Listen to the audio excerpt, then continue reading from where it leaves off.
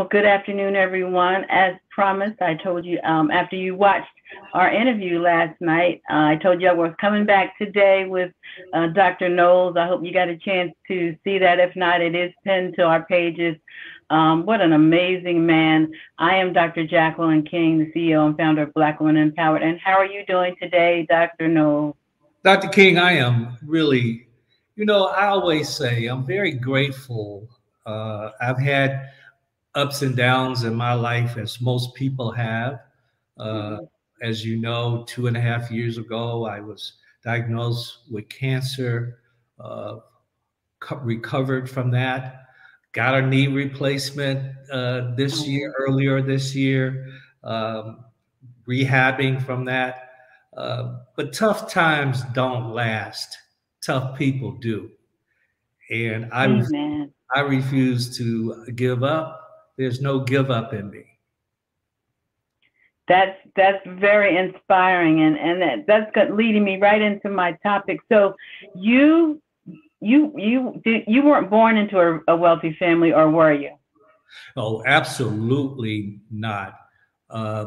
My dad, and I tell the story, we were in Gaston, Alabama. That's where I was born.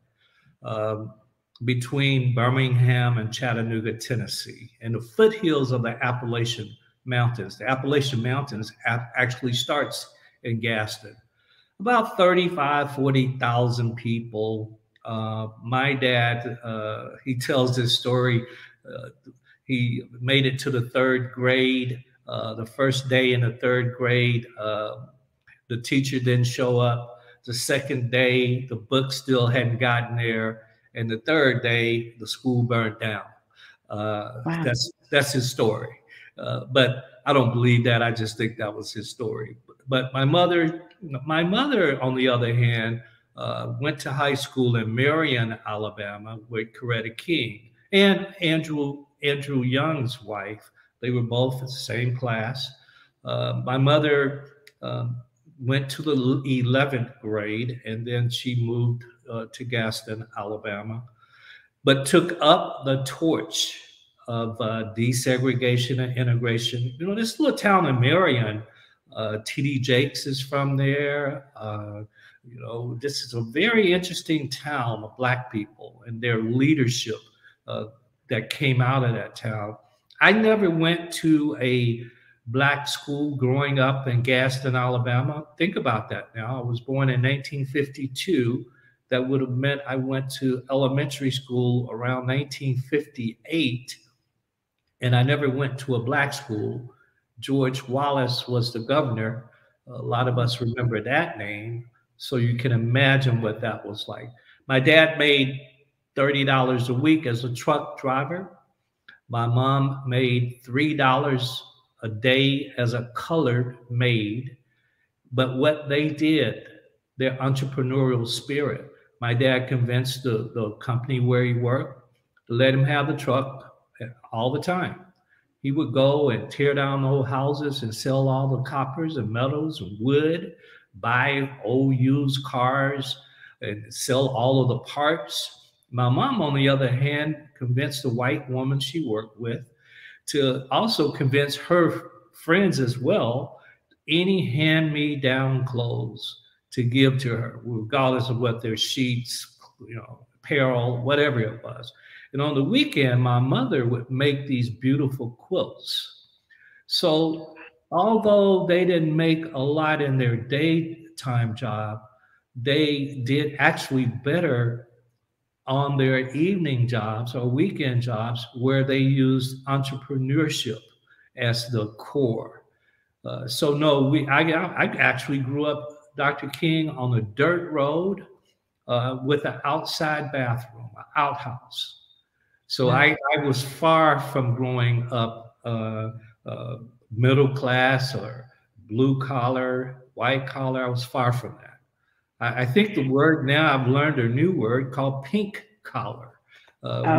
We were pink collar. Yeah, I hadn't heard the pink collar. And the reason I asked you that is because you're so successful, and we're going to talk to our audience about what success means to you and how to get it. Because you know, a lot of people use excuses. You know, my parents didn't have any money and this and that and that. So that's why I asked you that, because I didn't think that you grew up with a silver spoon. So, but you had hardworking parents, and they had work ethics, which is really important. So that rubbed off on you. Is that correct? Absolutely. But more than that, you know, there's determination and work ethics. That's one way. And then there's passion and work ethics. My parents was doing, because they were poor, they worked very, very hard because they were determined to make ends meet, as they used to say in the South. Um, what they gave me was the ability to do that I do now every day. I look out the window, I dream, I visualize, uh, I am creative. They gave me that gift to dream big. My mother would always encourage me. You know, what is it you want to be? Uh, you can do that, son. My mother always encouraged. My father encouraged me as well. So that's a crucial part, is having parents who believe in you and encourage you and push you, right? So then there's no happenstance that Beyonce and Solange are really third generations, because my grandfather on my mother's side, Dave Hogue, uh, I admired this man. This is like my idol when I was a kid. You know, he was tall, 6'6". He didn't take any stuff from anyone. The first time I ever heard a white man say "Mister" to a black man was to my grandfather. Uh, he was an entrepreneur as well. Entrepreneurship is generational in our family. So I really had those role models, uh, those mentors. One of the ministers in Gaston, Alabama, Reverend Walker, lived on the same street that I did. And he would stop by and talk to my parents, and he would talk to me. So I had these black men in my life that a lot of our young people today don't have. Yeah, I agree. Um, I agree 100%. So if you don't have a black father, a father that, you know, in your life, what's the alternative as a black man? What's your suggestion? Well, you know, it's interesting because I'm having a talk this week and I'm talking about mentorship and mentee. Uh, and what does that mean to be a mentee? It's sometimes as simple, first of all, understanding and having some idea of what your goals and objectives are. What is it that you want to be? And finding someone that's doing that right now, seeking them out and asking. It's real simple. People think this is difficult. It's real simple when you ask someone and say, you know, I want to be the best salesperson. Will you help me? It's as simple as that. So often it's right around you help. It's asking for help. And there's these wonderful mothers. I mean, I talked about my father, but my mother was equally uh, instrumental in my life.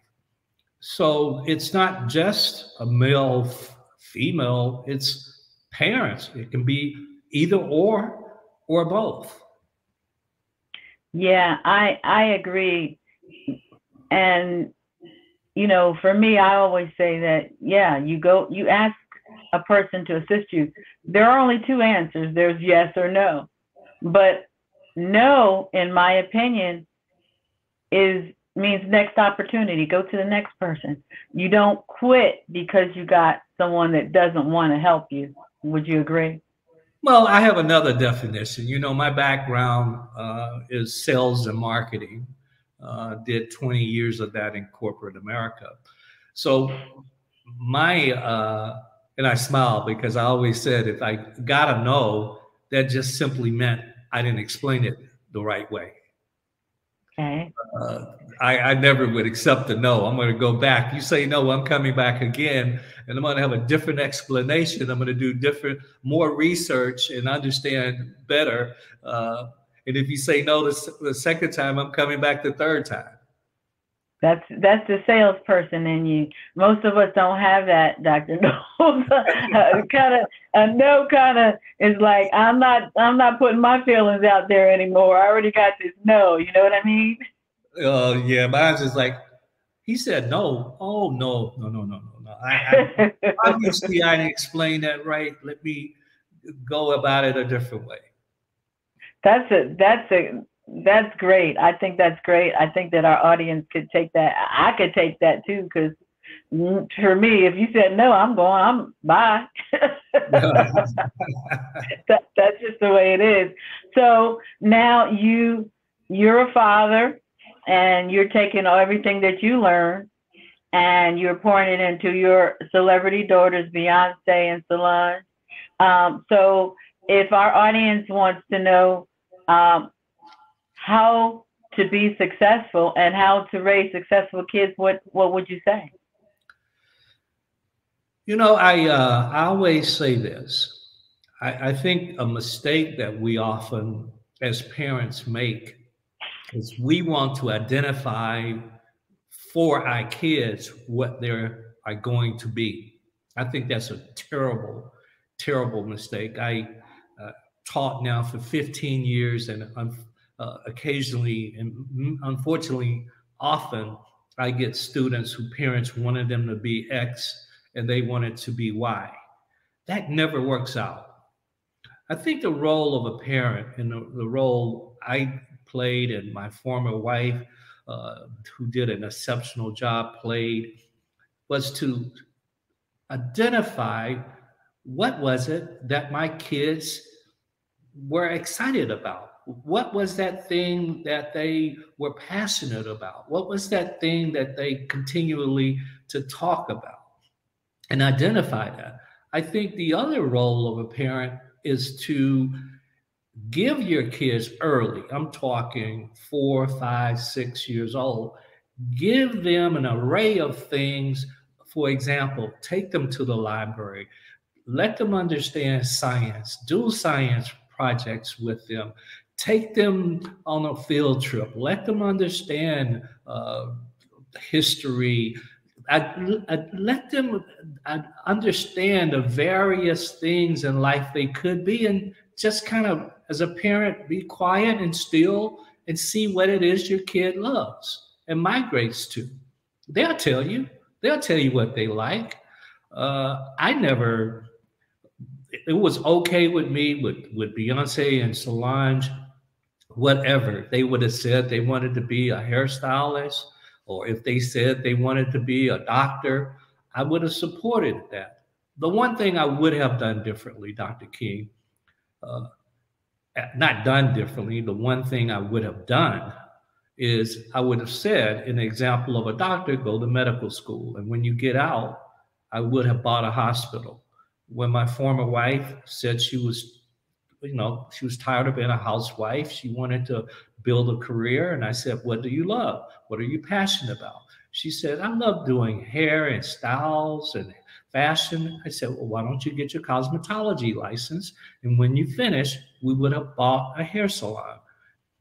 And so that's the entrepreneurial part in me. But I never said I want my kids to be this. I wanted them to find their passion. And another thing, while we're on that topic, I think parents have to understand the difference between their kids having a passion and their kids having a hobby. A hobby is when I have to tell you to go to practice. A passion is you tell me, hey, Dad, I don't want to be late for practice. And we have to understand those differences. You know, it's funny you said that, because my son played football and basketball. And I know he got his son watching football at an early age, but his son plays soccer. My son knew nothing about soccer. So he said, Mom, I had to learn soccer because he didn't want to play football. He wanted to play soccer. So it's a perfect example, for what you just said.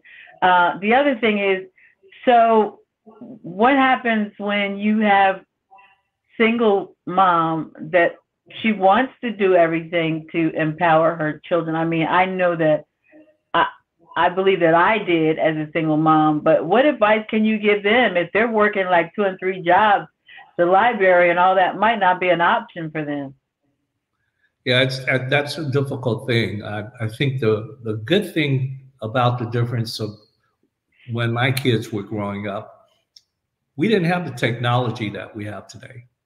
We didn't have the computers, and we're in first generation cell phones, and we didn't have iPads. We didn't have that technology. And I think that the opportunity that today's single mom have is the technology that they can learn to share with their kids to get information. Yeah, that I agree. Everything is really, really at your fingertips. And like you said, you can find good, strong mentors that can help your kids. That's one of the things that I did.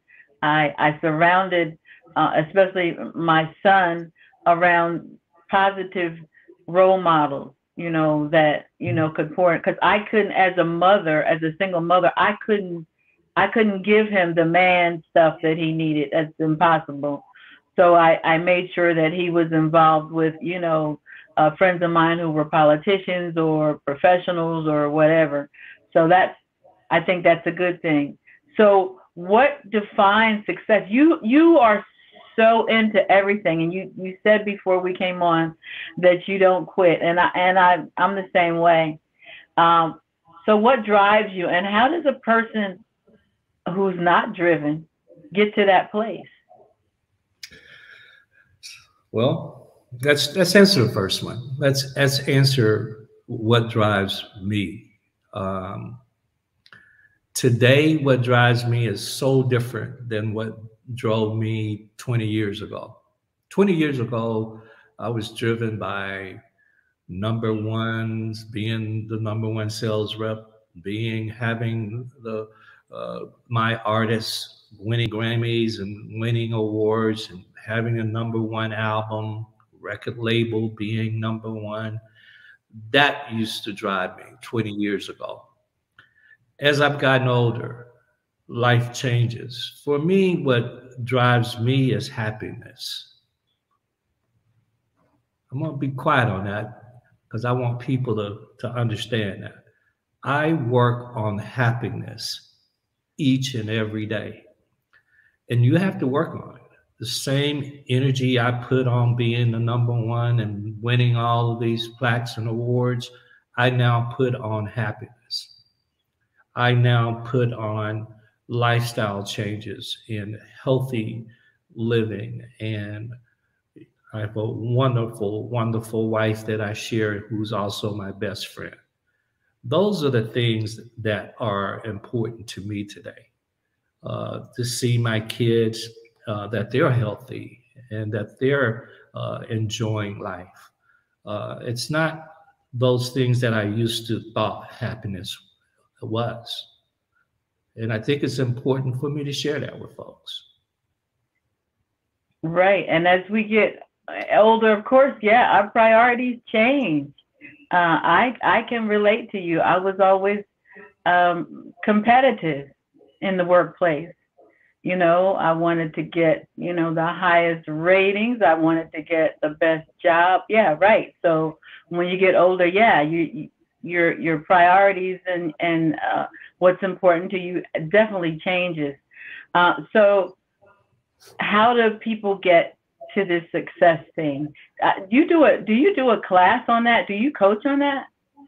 I mentor, but I teach at several universities, University of Houston, Prairie View A&M. I have a music business course in Los Angeles. I'll literally next week be in a classroom.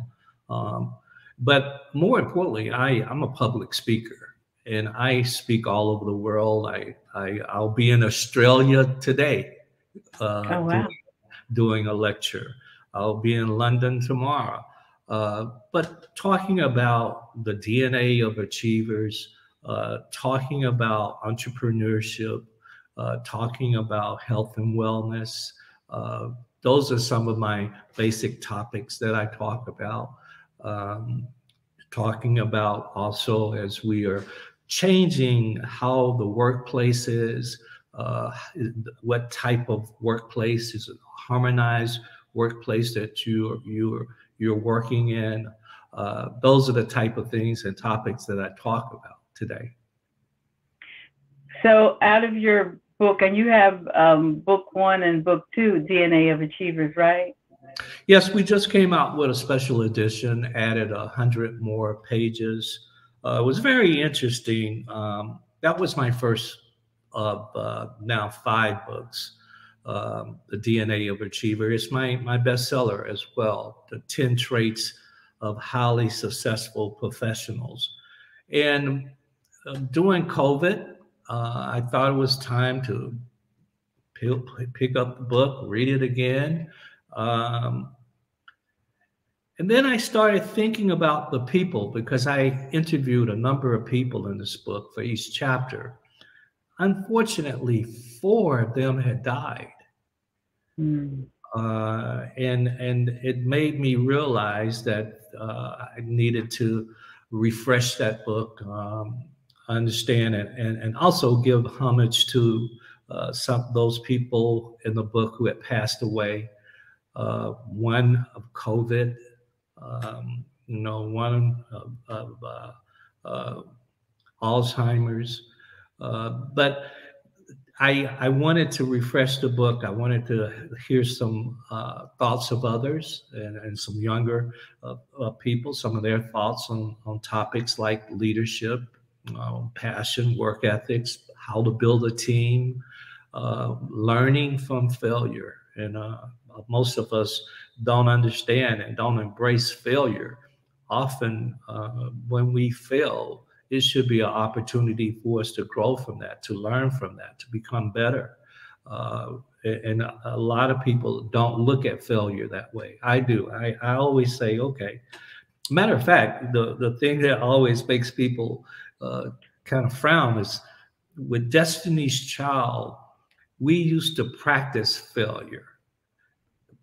They would rehearse failure.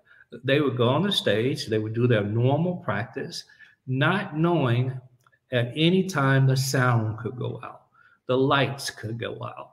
We actually would do wardrobe things with buttons and shoes that the shoe might break, so that they can be prepared for failure.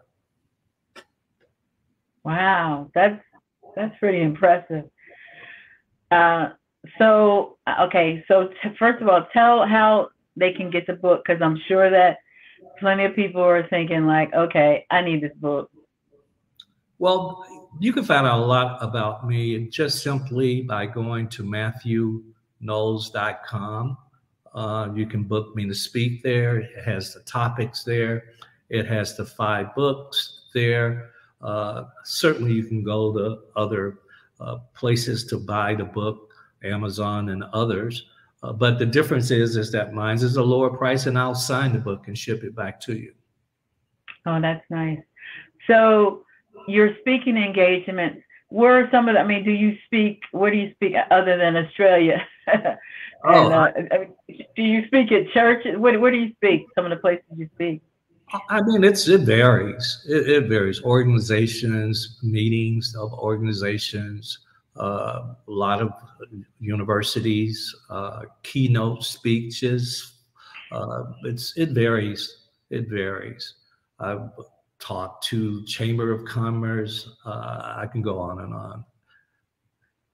So if they wanted you like corporate America, see, for me, right now, I came out of corporate America. I spent almost 27 years in the electric and gas industry, which is a hard industry, honestly, just because it's majority white male driven. Mm-hmm. That's what it is.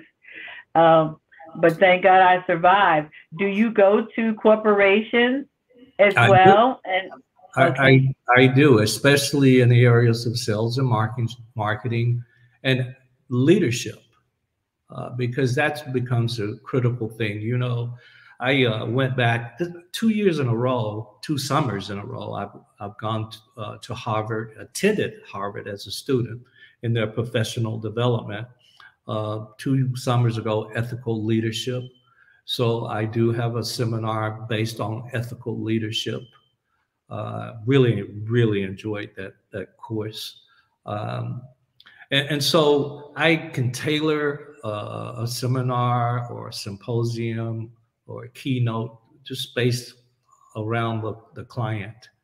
Uh, I've had so much experience, you know, being in corporate America myself, building 3 businesses and selling them. So I've been gifted this opportunity to share, you know, the successes and the failures and the pathway to success. There's a pathway to success. Absolutely.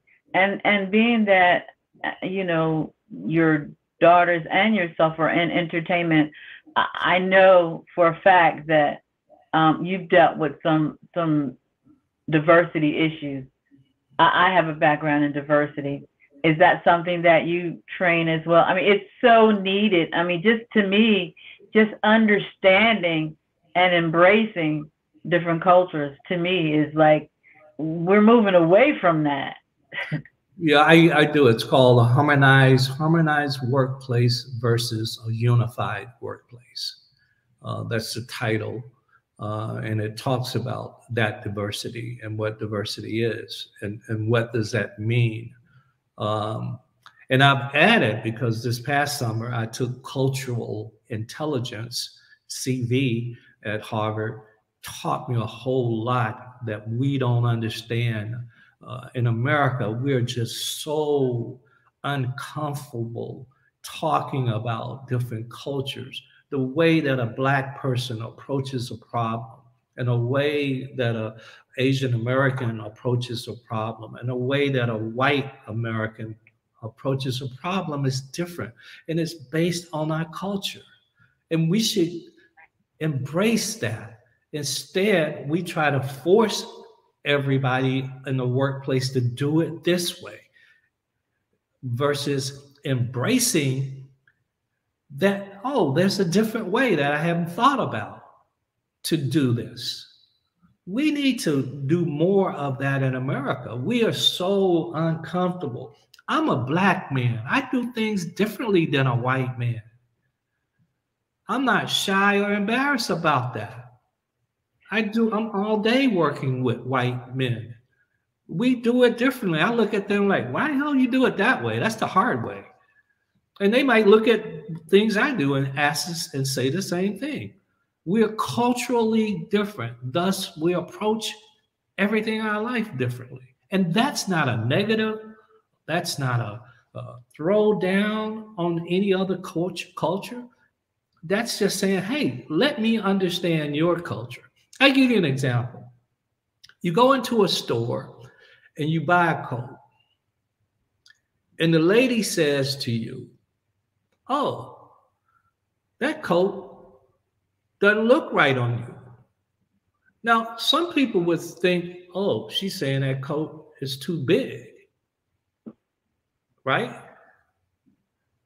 When in fact, that's not what she was saying, because in her culture, she was saying that it was too small. Hmm. And we had example after example. You know, one of the examples, just to show the differences in culture, one example was if we were on a boat and the boat was sinking, and there was a mother, father, and 2 kids, and unfortunately, someone had to get off the boat so that the boat wouldn't sink. Who would it be? In Asian culture, it would be the kids, because the parents are the most important. In American culture, it would be the parents. We're culturally different. So I talk about that. And that is true. But when I was working in diversity, here's what I also saw is if you take a piece of that culture and a piece of this culture and piece it all together, a lot of times you can come up with really good solutions. Did you find that? Well, it's like a beautiful quilt. I mean, that's what a quilt is. Exactly. And you're absolutely correct. But we have to take the first step in understanding and embracing, first understanding the other cultures and how they work and how they think and what the things that are important to them. You know, it just takes that effort that we're still in America so uncomfortable. You know, I still see Black people, whenever they say white people, they got to whisper, oh, those white people. Why you got to whisper white people? Why the heck do you have to whisper when you say white people? We still got a lot of that we got to get out of us. I don't, you know, at Sony Music, we used to have meetings and it would be, well, the pop department and the urban department. And I would say, look, that's full of BS. Let's stop calling it that. Let's call it what it is. When you're saying pop, you're talking to white. And when you're saying urban, you're saying Black. And they changed. They got comfortable with saying that. The Black music and, you know, let's talk about it. Let's stop hiding it. Let's stop feeling uncomfortable about race and culture.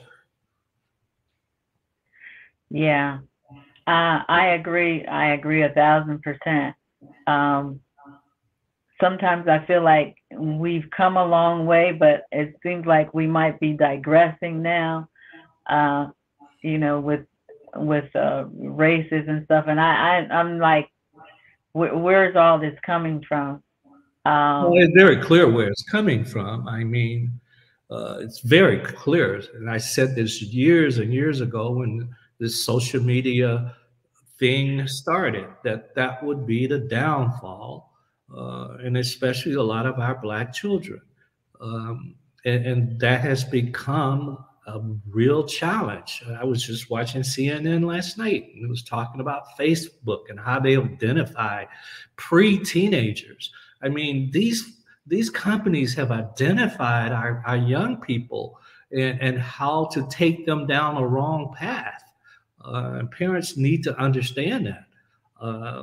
Our kids spend pick up a phone over 2,000 times a day. That's a tremendous amount of hours that our kids are just picking up a phone. Our kids now have lost self-esteem because of the word liked. You know, now you can just hit a button, liked. And people don't even respond now. When you say, hey, did you see the game? Liked. There's no conversation. You know, we're such into a like world now. Everybody's trying to be liked. Nobody has self-worth. Most people aren't building a self-worth and an identity for themselves. They're going to social media for that. And this whole thing about where we are with the vaccination, you know, a lot of that is coming from social media, not understanding that other countries, they want us to fail. You know, when the presidential election, it was proven the Russians, who did they pick to go on social media to do the Jedi mind trick? Black people. Well, yeah, and even with the politicians, they do the same thing. Absolutely.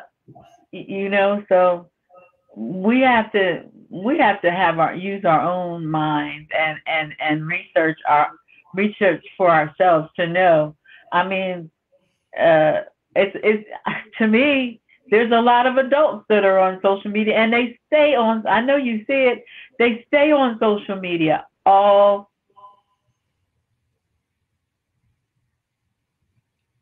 I think you froze for a minute there, Dr. King. Are you still with us?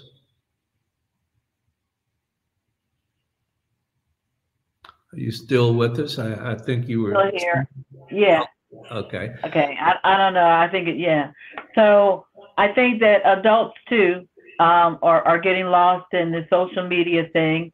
On there all day long. Liking, posting, whatever. So it's not just the kids. Yeah, it's unfortunate. I don't know. You asked a question that I'm sure I know. I don't know. The people I know, they don't spend time on social media. None of the people that I know do that. Successful people don't do that. It's just not something. We have so many hours in a day. Is how can we maximize the day? How can we spend time for ourselves and our family? I don't want to. I would care less about going on social media. Um, I was Nikki Giovanni spoke at Prairie View, and she started out her conversation. There's a lot of fools out there, and we can't help them all. And that's a fact. We can't help all the people. We just stay steadfast in our belief. Uh, those that want to get help, that want to desire to be better, those that aspire to be better, want to learn more, they'll come, and there'll be many that won't. And we have to continue our focus on the positive. And that's why you're here, because you are an inspiration, and that's what we do. We try to bring people on that are inspiring, encouraging, and uplifting. Dr. Knowles, you are, to me, it's always a blessing to be with you.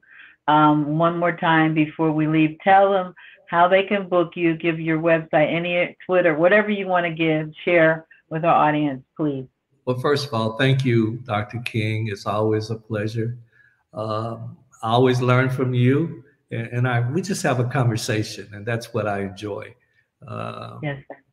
I always say that in my vulnerability lies my safety. So when I do teach or give a speech or presentation, often it's just from my heart, and it's from life experiences, and I share not just the positives, but the things that didn't go well, because everything is not always good in our lives. That's why I love that chapter is one chapter that I really like in the DNA of Achievers. Of course, I do. I wrote it, and I failure is an opportunity to grow and not a reason to quit.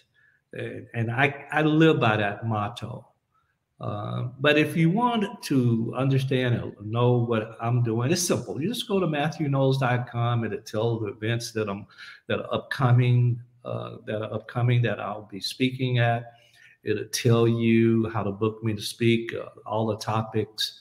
It'll tell you all of my social media handles. Social media for me is just giving information. It's not for me. I don't use it in a personal way. I use it in an informative messaging. That's how I use social media. So I am on social media giving information. So it's again simple as going to MathewKnowles.com. But I'd be remiss if I just didn't end this with, it's real important. We still have a ton of people who have not gotten vaccinated. And yeah. I, for one, would love to go back to normal. And I'm going to wear a mask when required, and I'm not going to even hesitate.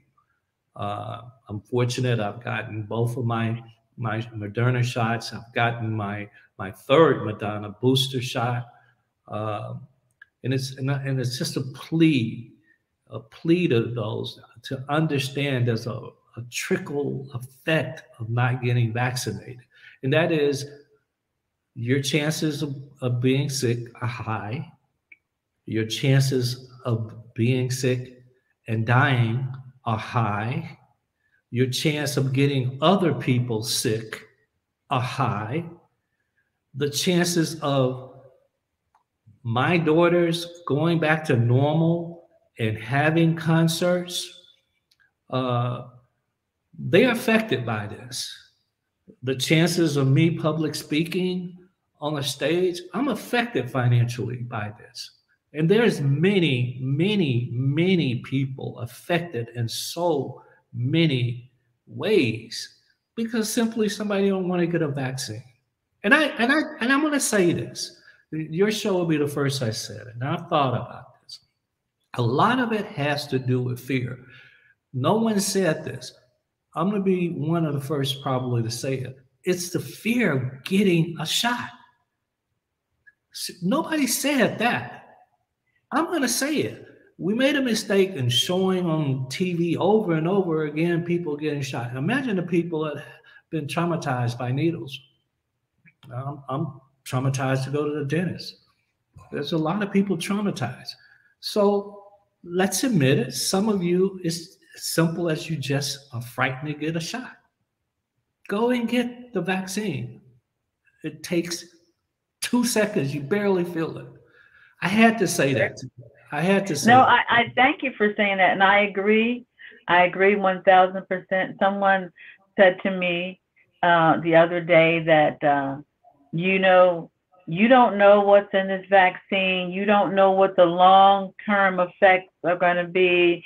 And that's why I won't get it, because you don't know what the long-term effects. I said, okay, well, think about this.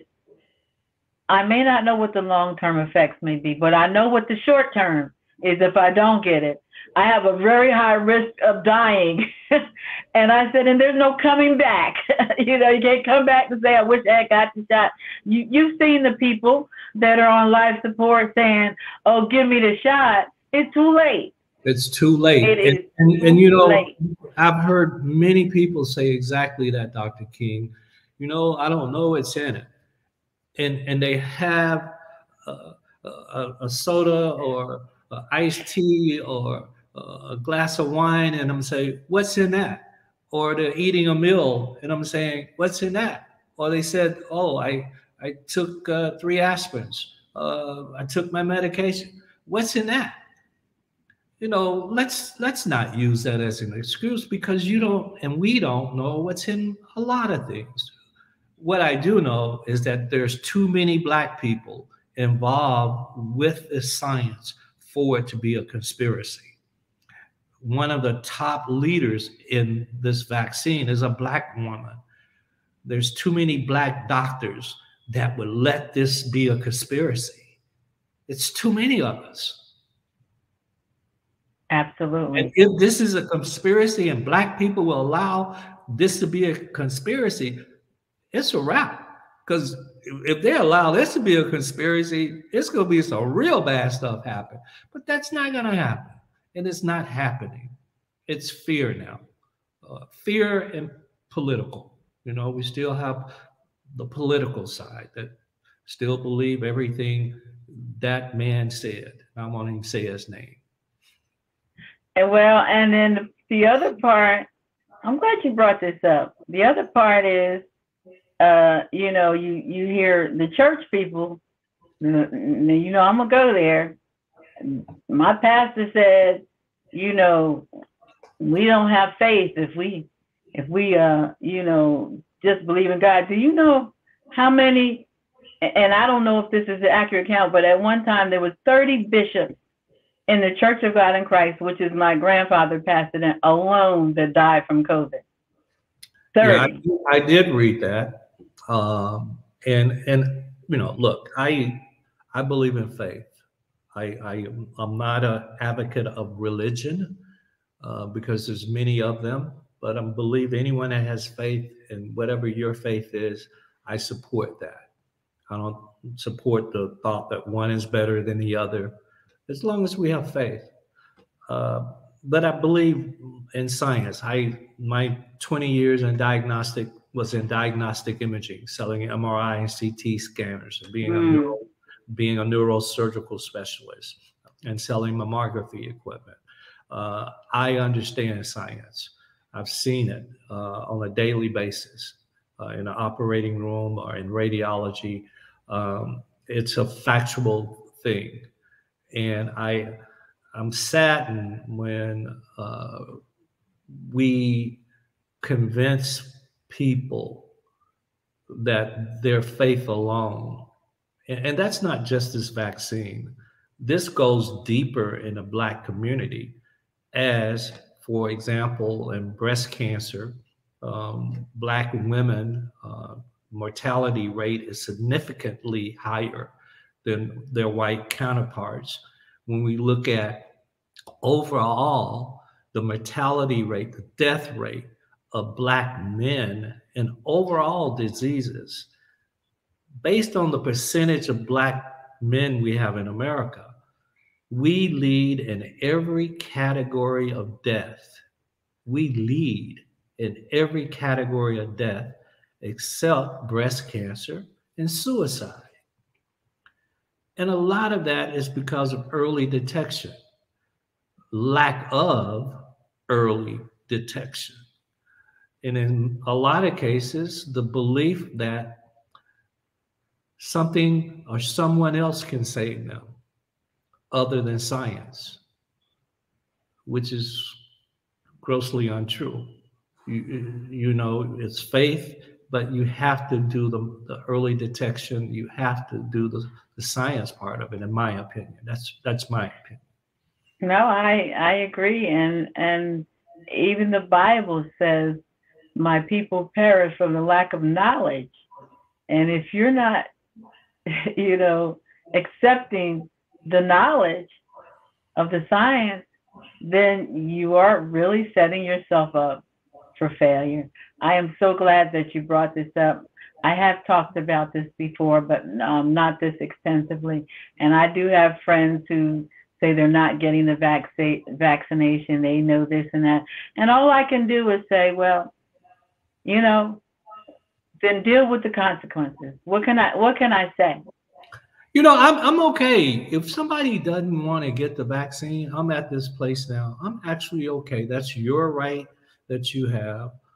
That's your belief. But let's put those people all in an area so it don't affect so it don't affect those of us that do. So it doesn't affect that I have to wear a mask. It doesn't affect that I can't do certain things for entertainment or for a livelihood. Don't let it affect me. It's okay if you don't want to do that, but it's affecting other people. That's the part I have a problem with. Absolutely.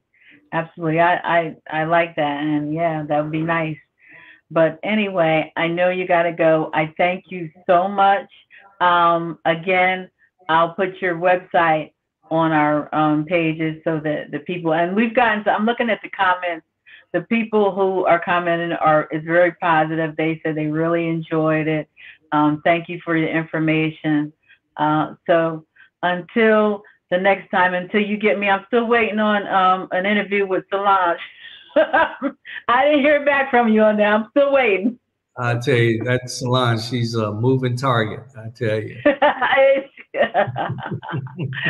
But God bless you. Thank you so much, Dr. Knowles. And you take care of yourself. Safe travels, okay? All right. Thank you, Dr. King. Have a great day. Thank you.